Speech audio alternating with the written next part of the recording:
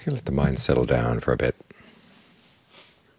It's been running around all morning. It's going to be running around this weekend, so give it some quiet time now. The more calm you can create now, and then it'll be easier to carry the calm through the weekend. So have that part of the mind that just watches what's going on. This is a show. It's a play that's being performed.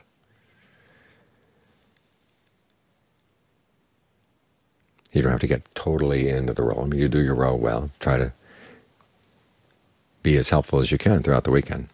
But inside, try to maintain a quiet spot. That's a little bit bemused by the whole thing. That way you maintain your sanity. Don't get swept up in the storms of other people's emotions. They can have their storms, but you don't have to be part of their storms. And try to keep this sense of the center inside that's stable and calm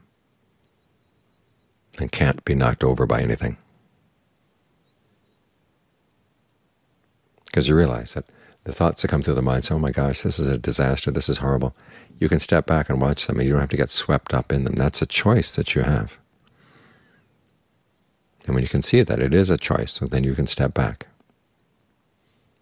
However bad things may be, they don't have to get into the mind.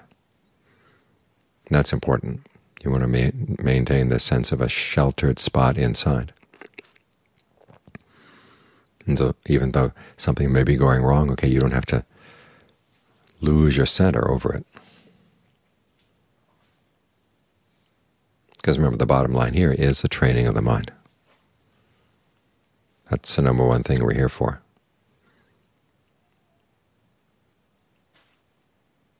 So here's your opportunity to train it to be calm in the midst of a lot of activity.